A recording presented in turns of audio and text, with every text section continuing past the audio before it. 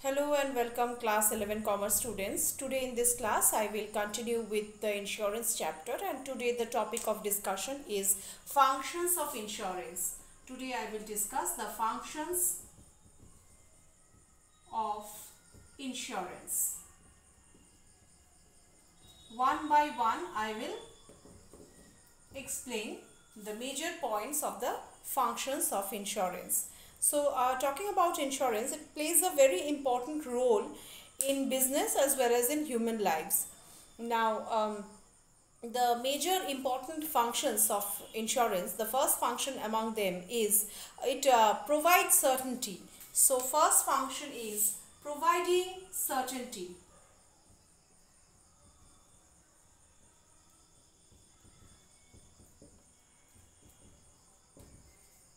Provides certainty.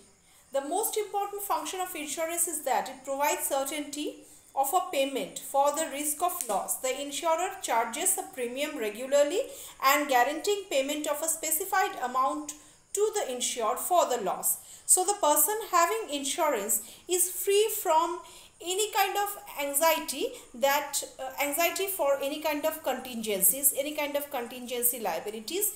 He is free from that anxiety because he knows he has regularly made the payment, and in consideration for that payment, for that premium, he is going to be compensated for any kind of loss that he has suffered, the damage that he has suffered.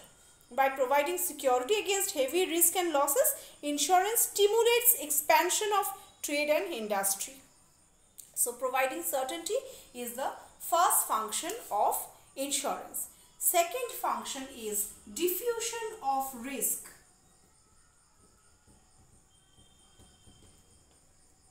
Diffusion of risk. Now what is the meaning of this? The burden of risk or loss is distributed among a large number of persons who are called insured.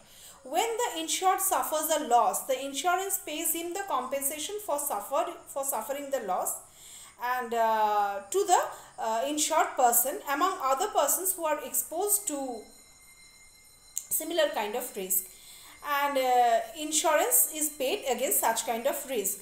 The people pay premium to the insurance company, and out of that, the premium fund that is created, the fund that is generated out of that premium, from that fund the loss is make up, the loss is diffused, or the loss is compensated. So in this way, the insured who has suffered the loss is compensated. Here the insured distributes the loss suffered by an insured person among the other person, so that the risk of loss is diffused.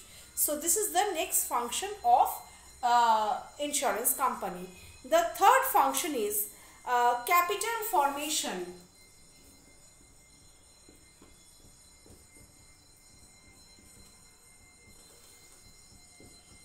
Capital formation. Now what is the meaning of this capital formation?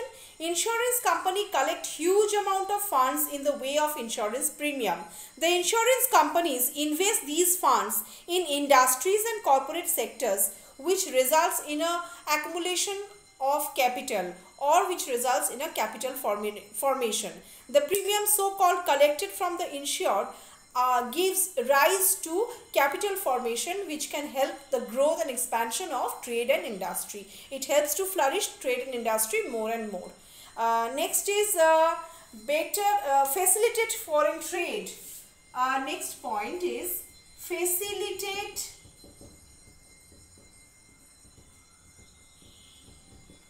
foreign trade. How?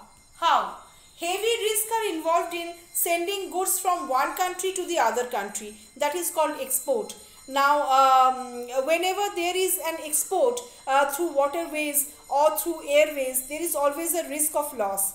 Now, insurance facilitates imports and exports by providing protection against such kind of heavy risk that may occur in the transit. So, it also helps the foreign trade. It also helps in the foreign trade in such way by facilitating it. Next is better utilization of capital. Utilization of capital is another point.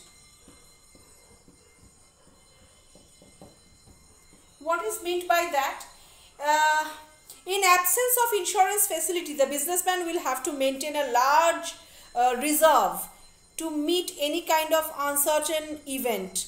They have to maintain a large reserve. They have to generate huge fund to maintenance a secret reserve or a reserve fund, so that they can meet up with the contingencies occurring in the future. Now, insurance avoids the need to keep such funds as reserves, because the insured give compensation at the time of loss occurred. These reserves, the company creates reserve, but that reserve can be utilized as a capital, rather keeping it aside for any kind of loss to occur and for the compensation of such loss. That fund can be utilized as the further capital usage of the company, and not for maintaining any kind of not for setting the reserve for meeting up any kind of future uncertainty or contingencies. Company can concentrate on creating the capital, and they can leave the matter of compensation of loss to the insurance company by paying a little premium time to time. So capital can be better utilized because of the presence of these kind of insurance companies. Next important point is facility of credit.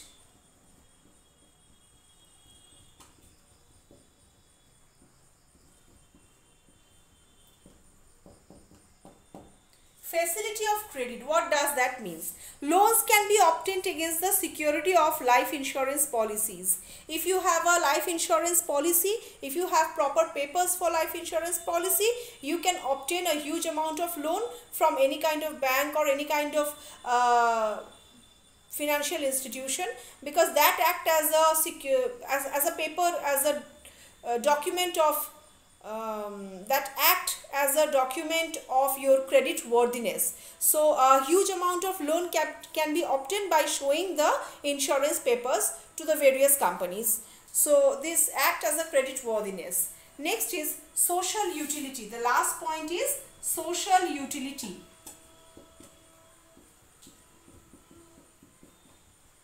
What does that mean? Now, insurance provides safety to the common man. It is a means of social security. It also generates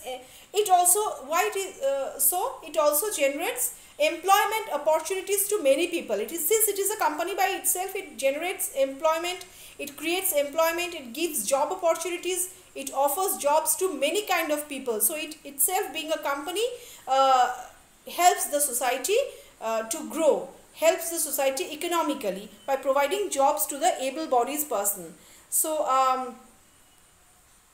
it also offers pension funds. It also offers children education, and for children education and marriage purpose, if somebody requires money, insurance company helps them also through better policies. So in this way, it acts as a social security also. So these are the important functions of insurance that you will include while writing the answer of the functions of insurance company. More I am going to provide you through the PDF, and I'll discuss also in the online classes. So till then, goodbye.